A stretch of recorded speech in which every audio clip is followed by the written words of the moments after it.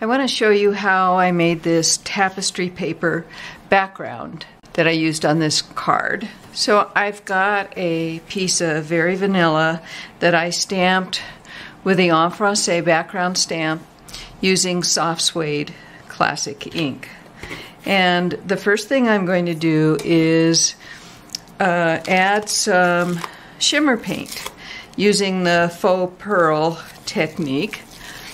And so I've got this wadded up piece of plastic wrap and a little bit of shimmer paint. I'm using the champagne shimmer paint this time. You can also use the white, the frost white. I like them both. The champagne is it's got a little more shimmer to it, a little more bling. So I like that look on this project. So you want to kind of blot off quite a bit of the shimmer paint. You don't want it in big blotches. You want to just get little spots of your shimmer paint on here. And this is going to give it a really pretty kind of sheen to the whole project.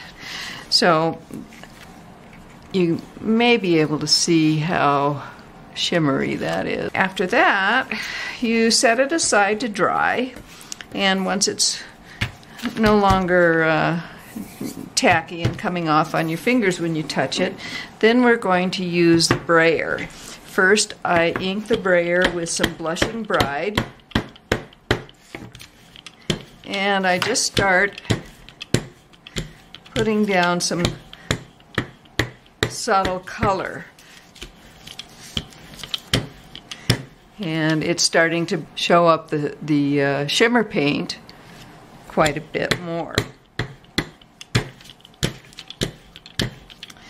And then after the Blushing Bride, I'm going to go over it again with some Crumb Cake because I want to tone down all that pink just a bit.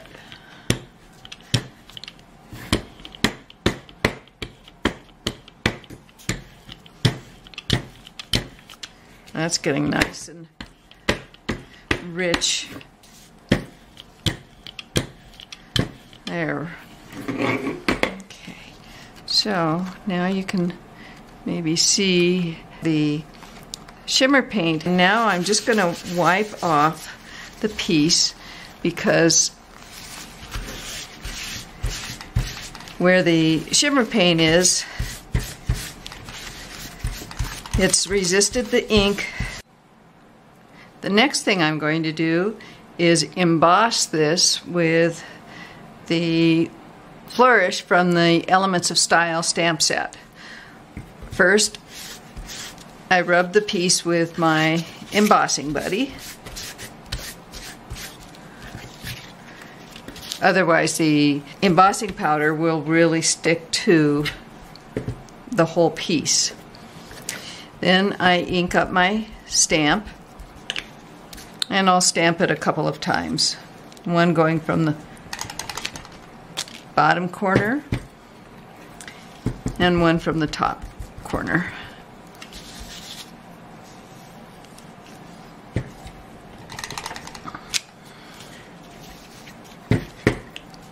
Next, I cover it with clear embossing powder.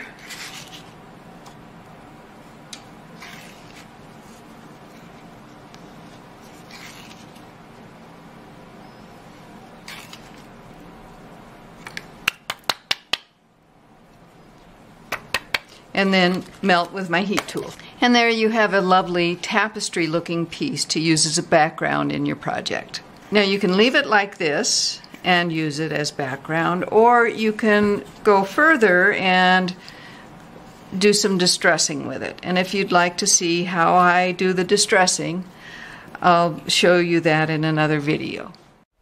I'll be posting the distressing video soon, so be sure to check back at www.stampingmadly.com. Happy stamping!